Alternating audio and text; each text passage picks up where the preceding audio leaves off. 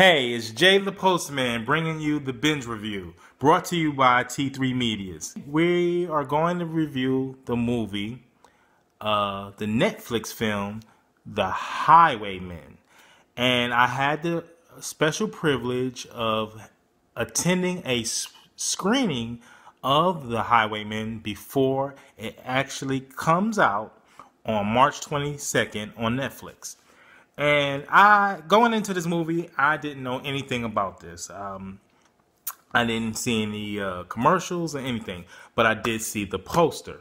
And the poster showed me that it would be starring Kevin Costner and Woody Harrelson. And I love those two actors. So I'm in. I was in. After seeing those two actors in the movie, I was in.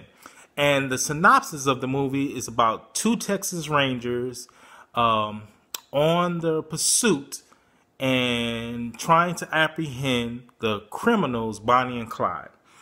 And looking at the movie, and by no means is Woody Harrelson an older gentleman, but the movie presented him to be an older man. And Kevin Costner being an older man and having Woody Harrelson being presented as an older man, I said, Bonnie and Clyde is going to get the upper hand on these two older guys. But I think that's what the movie was trying to go for.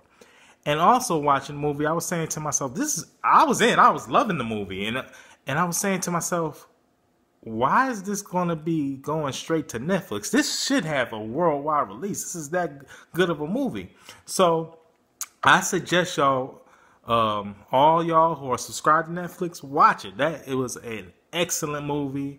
I think Woody Harrelson's performance is the highlight of the film.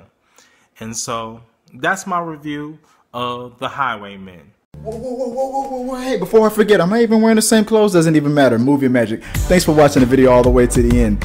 Like if you like, share if you care, comment for a compliment, subscribe to the tribe, and if you want to know more about how you can send me a message and be a part of We Got Your Mail, that's coming up right here. Check this out.